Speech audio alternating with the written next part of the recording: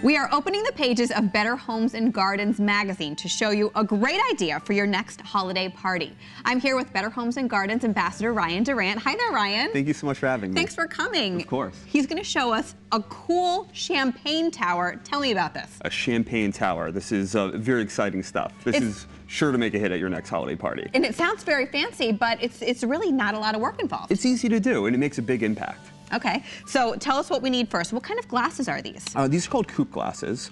These were very popular in France in the 1600s and made a big resurgence in the United States in the 1920s. Okay, and they're made for champagne?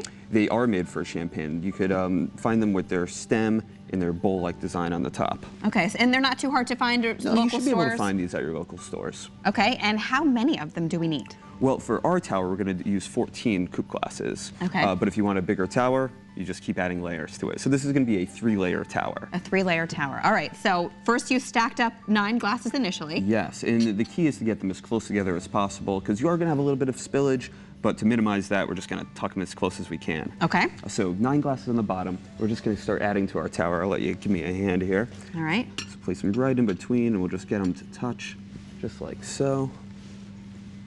So this would be great for a New Year's Eve party, if you're doing something fancy for New Year's Eve. Absolutely, makes a big hit.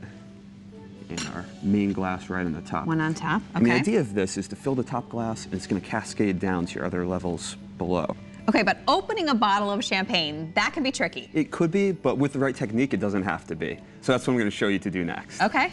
So, grab our bottle of champagne here, and you'll notice what's called the cage on top of the bottle. That's after you remove the foil. And you'll notice a little tab on the cage here. We're going to pull that out, and very carefully keeping our thumb over the top of the bottle, because you don't want to let that get loose. There's a lot of pressure in the champagne. Okay. We're going to twist it, and we're going to very carefully remove the cage from the bottle. Always keeping our thumb over the top.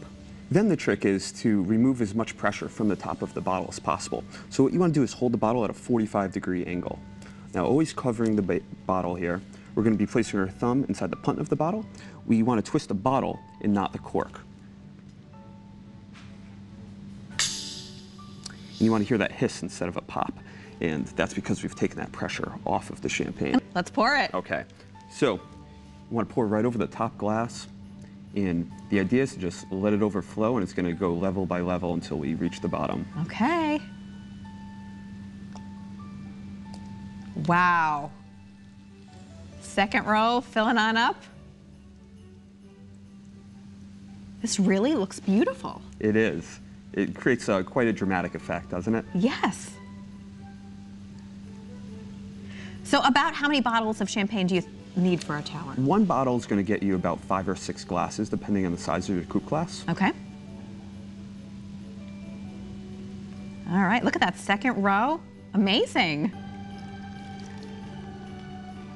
And there you have it. Ryan, this is unbelievable. I am loving it.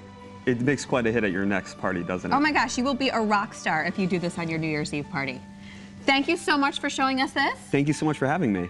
And you can find more great ideas like this in the current issue of Better Homes and Gardens magazine, on sale now.